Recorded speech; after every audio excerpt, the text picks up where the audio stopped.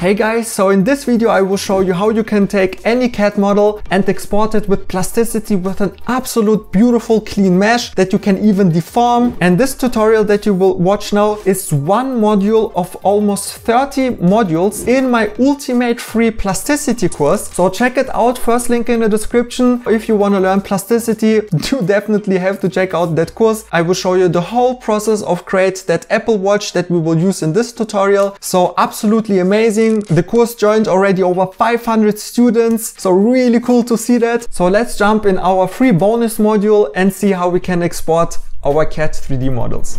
And in this bonus part, we will go through and export everything. So we can use this as a rendering, and we will most probably export it in a few separate parts. So we have the highest quality and not unnecessary polygons and all that stuff. And then once we've exported everything and we assembled everything then in Cinema 4D or Blender, then we will recreate, this curvature here, and I will show you. So it's literally for every program the same. It works in Cinema 4D, in Blender, in Maya, in 3ds Max, in Modo, in literally every other program, because what I will show you, it's very simple. So I will show you in Cinema 4D. You can just check it out, but you can follow along with all of those other software too. So let's start here with export, and I've tested that here already. So perfect. So to export that, let's start here with the straps, because this is the most interesting and this is what I want to show you and what I was telling you why we will do it straight. So if we select here with object mode, just our strap, and we go to export, and we have here strap export, we will select here OBJ, wavefront OBJ, and press save. And you see we have something like that. And this is a lot of triangles, and we want also a few straight lines. So if you want to bend it around these axes and all that stuff, and I don't know. So Plasticity is amazing. Plasticity's export is amazing. So if you go here to Ngons, boom, you see it's already much cleaner, everything. And look, basically you'd only need 4 options in most of the case. So the most important is here topology. If you want triangles, quads, or Ngons, I mostly go with Ngons because mostly it's working fine, as you will see. And then you have the density. So if you play around with the slider, you see you are getting more and more dense topology. But you will see it even more here on the body than later. But you see that looks already pretty clean, but we have here some topology. But here on the bevels it's too much. So first of all, I don't know if you want to go like, I don't know, it's like super low poly here. So something like that, or even 0.1. I don't know. I'm not an expert in low poly and I don't care at all about low poly, but if you want to do something as that, but let's go here with, I don't know, 0.7 and then see. And if we cap it a little bit, it will break those here down. If we activate it, it's really, really cool. So maybe let's make the density something like that. That's fine. And maybe also the max width a tiny bit less. So I don't know, let's try 0.5. You see? And look, and now it's basically subdivision ready, just here some cleanup and all that stuff. But look, this is perfect. For what we will do, that's completely, absolutely more than enough, crazy, super perfect. And you can even unwrap that super easy. Here you have a continuous line, so unwrap 2 minutes or even 1 minute, I don't know. So this is really amazing, as you see. And here you see there is so much more different options, but in 99.99% I never use them. And it's, in my opinion, so the creators should delete most of that, or just find a way to put it maybe in 1 or 2 additional sliders, because it's just confusing for most of the people. And honestly, no one see everyone using or explaining all of those other. You sometimes need it in 0.0001% of the cases, but then in my opinion you should get rid of that, because the simpler it is, the better. But yeah, look, this is perfect. So press OK. And we have it as an export. So let's hide now those pieces. So just press H. So we go now then with the other pieces. But if we here open Cinema 4D, so we have it export. Let's just drag it in. You see, well, let me close Octane. Let me delete this here. And so just basically that. And you see, it's perfect. It's, yeah, so many people, shit, topology, plasticity and all that stuff. when I see these comments, I'm just smiling, and it's just, yeah, I don't know. Yeah, so this is perfect. And let's continue with, let's just do quickly those parts. So again, select them, export, and strap details, and save it again as an OBJ, and save. And yeah, a bit too much detail, I guess. So I don't need max width here anymore. And so here I think we could use this surface angle, because okay, in this example we could use this, but even, yeah, we can even go less with the, with the density here, because yeah, you see, we don't even need anything else. Okay, here it's a little bit more interesting. So here I wouldn't go too high. So okay, here you can use the surface plane tolerance when you have this, yeah, circular shapes. So if we go here to density too high, we get here on this cylinder too much detail. Yeah, I don't really need it. But we need then here surface plane tolerance a little bit less. So you see, we are just getting here a little bit more detail, and yeah, I just want it here very, very smooth.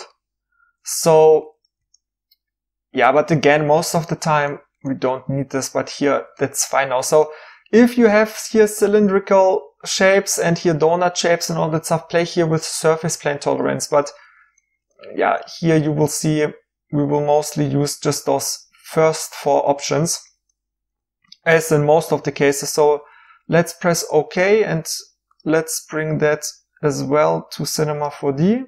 And so merge project, strap details. And let me delete that again and just leave it as is. Here you see it's beautiful. It's perfect. Yeah, so that's really cool. So let's continue. So hide those pieces. Yeah, let's basically go here with this big parts and also the crown. I think we can include this, and also even here. So we have everything except the mesh, I guess, because yeah. So okay, we have everything. Let's export it.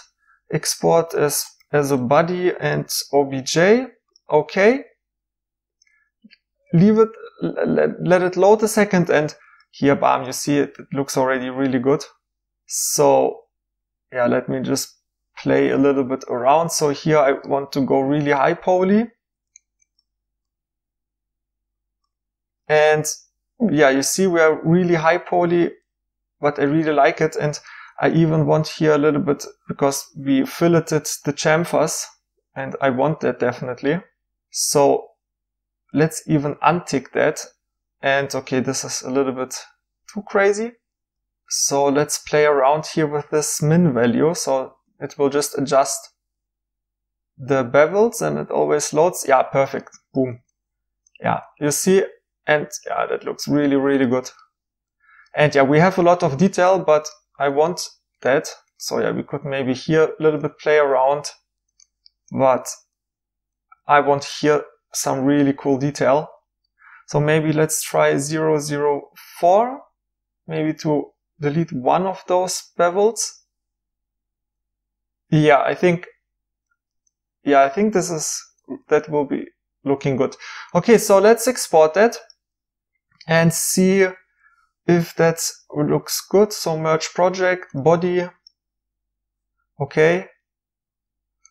And yeah, here we see that didn't work out. So we have this normal error. errors. And I'm not sure, so I read and I heard from people, so if they import it into Blender or other program, they don't have this problem.